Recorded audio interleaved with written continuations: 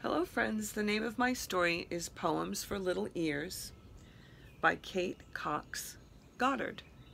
Miss Lesa goes to school sometimes, and my teacher, Miss Marge, said, "Get this book. It's a great book for children to hear poems."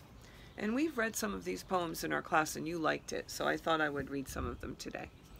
The name of my poem, the first poem, is Busy Boy. There are no illustrations in this story, so you'll just have to use your imagination to picture some of the illustrations. In my own yard I always play, I never run away.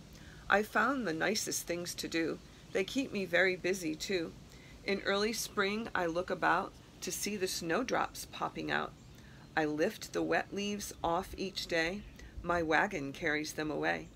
Then later on I get a rake, a shovel and a hoe I take, prepare a place to plant my seeds, and hope that they won't grow up weeds. In summer, in my bathing suit, I take my dad's big hose and shoot the water gently all around to give a drink to the dry ground. My mother has a bowl of blue, I keep it filled for her, I do. I pick fresh flowers every day, they make her bedroom look so gay. And when fall comes the leaves I rake, oh, you should see the pile I make. I run and jump in them, you see, and my dog Pat jumps after me. I gather pine cones for, you know, they make our autumn fires glow. And when the winter comes round, I shovel snow from off the ground.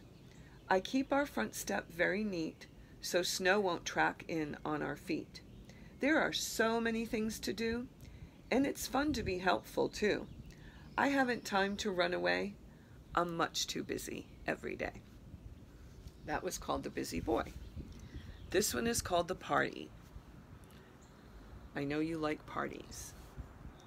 One day an invitation came. It was addressed in my own name and said a party there would be. And could I come Tuesday at 3? And mother wrote and said I could, and made me promise to be good. I licked the stamp, put on my coat, and all alone I mailed the note. And then each morning I would say, "Is this the birthday party day?" Until my mother said it was, and I was very glad because I wanted very much to go. You know I do love ice cream, so I started to get dressed at 2. First my foot went in the wrong shoe, and both my legs got caught, you see, because my pants were all squeegee. I washed my face 2 times that day, and mother said, "Now don't go away. Your fingernails I've got to clean. Really, such dirt I've never seen." And last I started toward the stair, but mother said, "Please brush your hair." Now I had brushed it carefully, but only in the front, you see. So back I went, wet every speck, until the drops dripped down my neck. By then I thought I wouldn't go, remembered the ice cream, and so I kissed my mother, reached the door, and she said, "Jimmy, one thing more. Now do be sure and be polite. Remember, shake hands with your right." By all the time 'twas like a dream, 'cause I was thinking of ice cream. Don't you love that one? And the last one is called Growing Up. At last I am most nearly 4. I'm not a baby anymore. What do you think I did today? You won't believe me when I say I took a bath quite all alone. So now you see I'm nearly grown. My mommy watched, and so she knows I slipped out of my underclothes. Then sat down slowly in the tub, squeezed out the cloth I could scrub behind my ears and round my neck to wash the dirt, yes, every speck. But when I got down to my knees, I said to mother, "Will you please give me a brush? These won't get clean."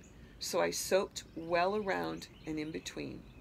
And when all of the work was done, I knew 'twas time to have some fun. So I laid down upon my back, floated around and said quack quack. For I felt like a duck, you see, but all the time I knew 'twas me. And then I lay the water out and washed the ring that comes about the bathtub, for I'm very neat. And when I stood up on my feet, pulled down a towel with great care, for there were others hanging there. I dried myself till I was pink with rubbing, then what do you think? I took Mommy's big powder puff and dabbed on more powder than enough. I patted it in every crack, all up my front and down my back. I put my jammas on at last. Now don't you think I worked so fast? From now on I will bathe alone. You see I'm 4 and nearly grown. Don't you just love that? Maybe we should do just one more. Dancing school.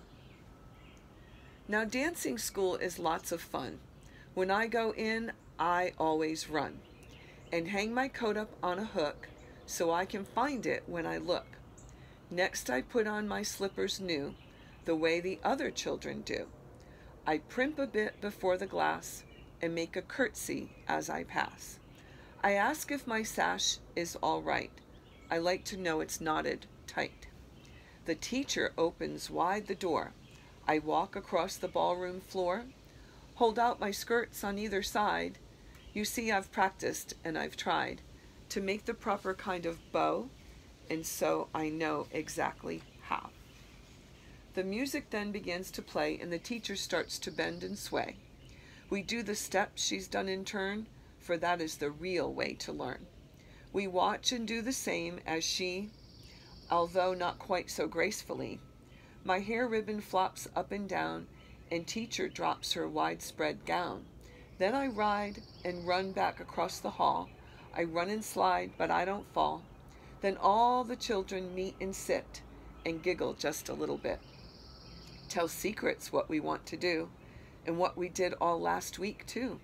We wipe the dewdrops we're so hot from all of our foreheads, every drop. And when the music plays once more, and we run back across the floor, our tippy toes right out we go. The music plays first fast, then slow. I shake my head, toss back my hair, 'cause I'm so happy to be there. Oh, I don't like it when it's done, for dancing school is so much fun. And if you notice, there is a boy and a girl. Boys and girls can do dancing classes too. That's called Poems for Little Ears. Have a great day, guys.